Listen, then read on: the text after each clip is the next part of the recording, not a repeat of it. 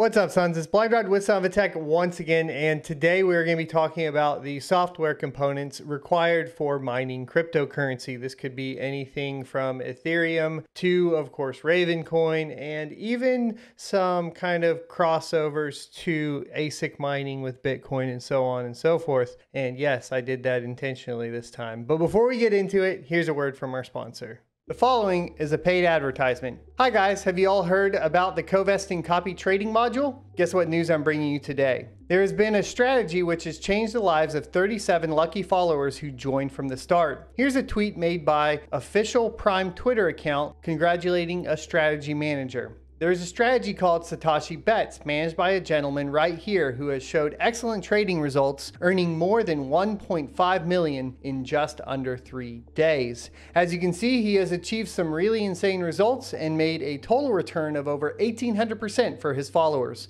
and turned 400k into over 8 million, changing the lives of his followers along the way. Co-vesting is a buzzing as a result of this. Check it out for yourself by clicking the link to the co-vesting Telegram channel in the description below. Once again, co-vesting is a great tool for both experienced traders and newbies alike. It involves significant risk, however. So do your own research and join the co-vesting community, as they are a very friendly and supportive community. You can always use my promo code SONOFATECH to get a 50% welcome bonus on Prime. Please trade responsibly. Alrighty, so the other day I got a tweet and it said, what's better, Phoenix Miner, Simple Mining OS, or Ethermine?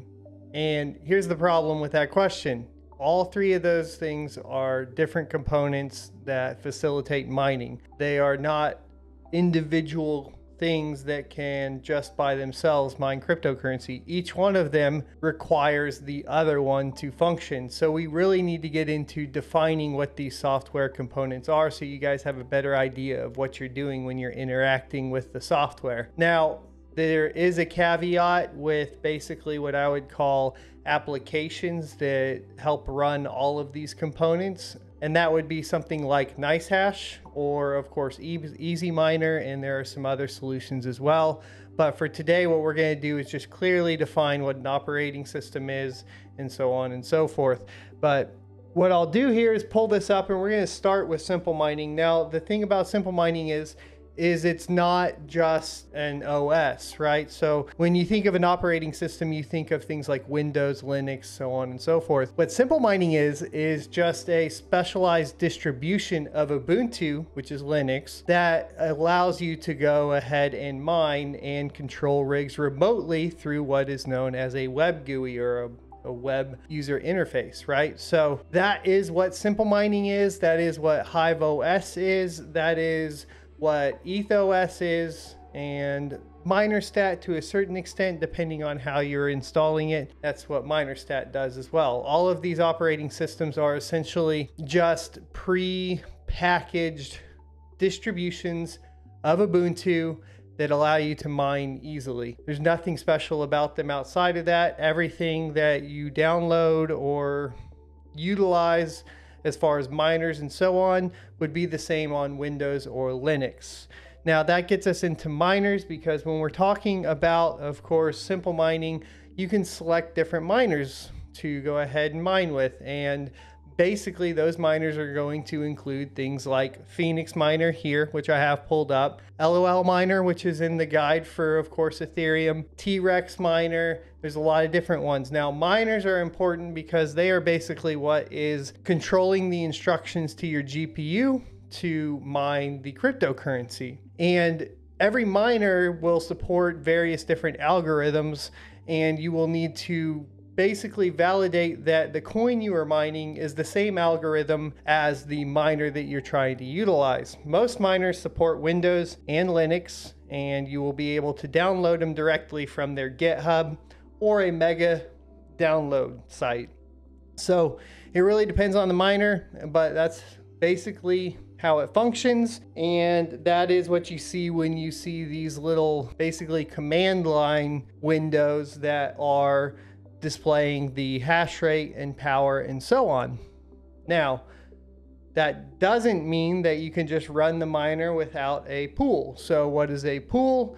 and we'll use Ethermine as an example here. Ethermine is a pool. This is the web interface for the pool, so you can interact with whatever your hash rate is being reported to the pool, so on and so forth. Now, in the pool, a very rudimentary description of it would be basically a piece of software or a server that takes in all of the requests from a GPU for the work that needs to be done and pools that work together, hence the name pool, and sends it out to the chain. So that'll go out to the Ethereum blockchain, for example, and request work, and then it kind of disperses that work out among various different miners across the world. And why would a pool do that? Well, a pool primarily does this because the required amount of hash rate to solve a block is significantly higher than, say, a single GPU or even a single 8-card mining rig would be able to handle on its own. So pools are there so that you can actually solve blocks, and then the way that they function is depending on how much hash rate you have, you get what's known as shares. So think of it at a very simple term.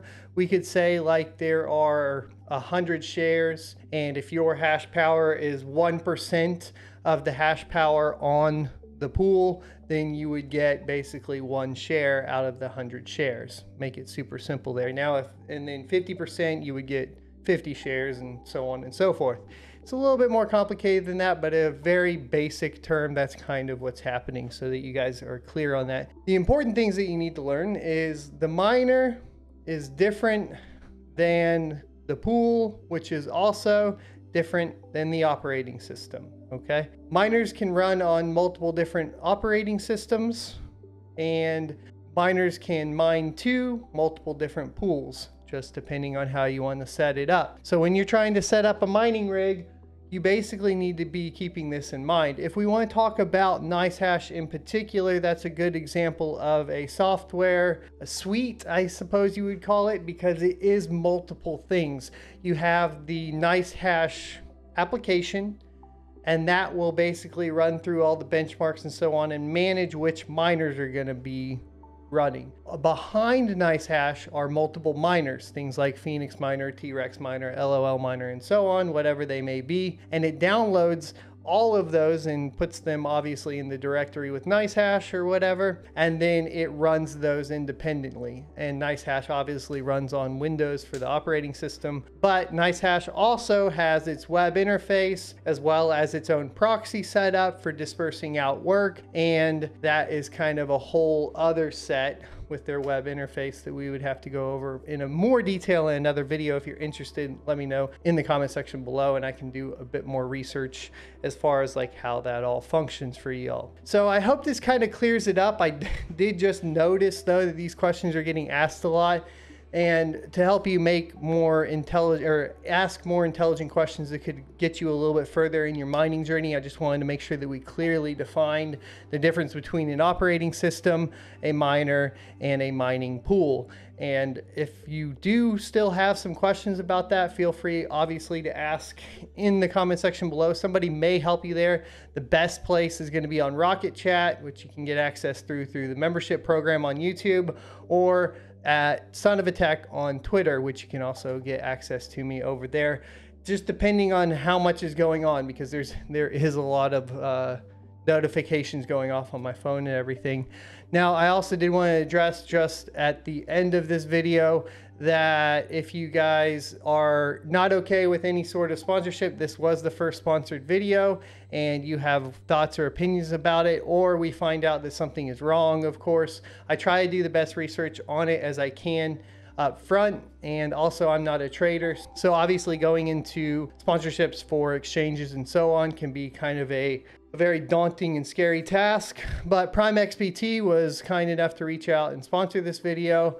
I did my research. They seem to at least be upfront about what they're doing, and I have seen some pretty good reviews, so we decided to go with it.